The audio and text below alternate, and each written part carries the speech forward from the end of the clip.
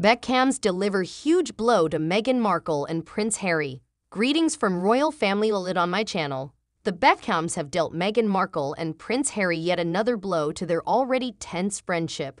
Venereal illness, Vikings, and enormous wine vats that could submerge a king. Historically, the British royal family has been outclassed or underappreciated for a wide range of reasons. Imported queens from the lowlands, republicanism, wayward arrows, hunting mishaps, and Prussians are not listed. Now that the quills have been removed, let's add a few more names to the list: a soccer player and his warbler-turned-clothing horsewife. This week, Beckham, the Netflix original series about the legendary athlete David Beckham and his wife Victoria Beckham, a former Spice Girl who later became a high-end designer and the most well-known admirer of steamed salmon in the world, kept scoring goals and using other football jargon that I haven't looked up on Google. Even now, weeks after its premiere, the show has only fallen one spot from its top spot on the streamer. With Beckham's debut, the show has instantly transformed the power couple of the '80s and '90s into a hot new coupling.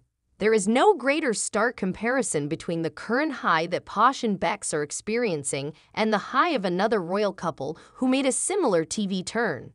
More than 2 years after the Duke and Duchess of Sussex signed their $157 million deal with the streamer, their 6-part series Harry and Meghan was finally released in December of last year.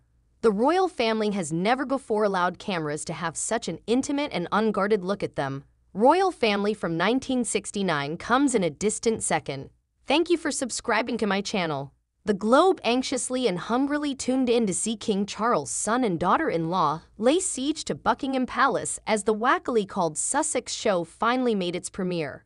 TV history was made and viewers were captivated. Before long, Netflix was excitedly announcing to the globe that Harry and Meghan marked the company's largest ever documentary launch. Wednesday took first place on the streamer, but the show was unable to surpass it despite the media uproar and the Sussexes' scathing criticism.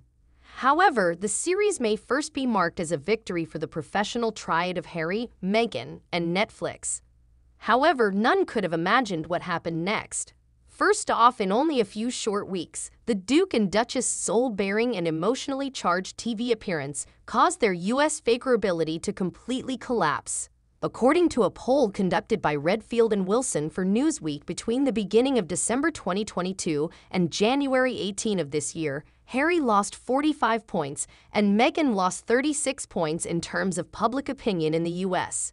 The same publication also gave us the seriously catchy headline, "The more Prince Harry and Meghan Markle say, the less Americans like them." It's been almost a year since some royal observers had to endure hours upon hours of the Sussexes wallowing in their resentment, and things aren't looking good for them now. They haven't been able to make up for all the ground they lost in December and January.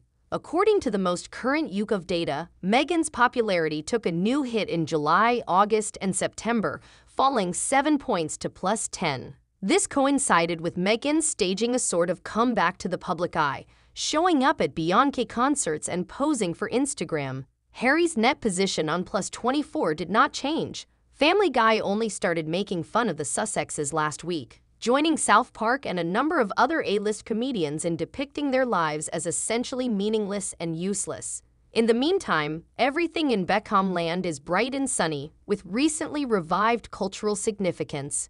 David has amassed 500,000 social media followers since the premiere of their show, and interest in the duo has greatly increased worldwide. Gulp gulp, mucho ay.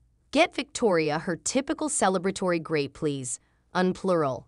According to Google Trends data, the debut of the sporting icon series has resulted in a large spike in related searches, considerably surpassing the relatively little increase in search interest that coincided with the premiere of Harry and Meghan. Harry and Meghan have a 19% audience score on Rotten Tomatoes, while Beckham has an average of 98%. In addition, Anna Wintour attended the Beckham screening, and rumors have it that Victoria is negotiating a documentary of her own. Add another grape. You get my meaning here. One Netflix series about the Beckhams and the Sussexes has significantly improved the couple's reputation, whereas the other Netflix series has only served to damage it.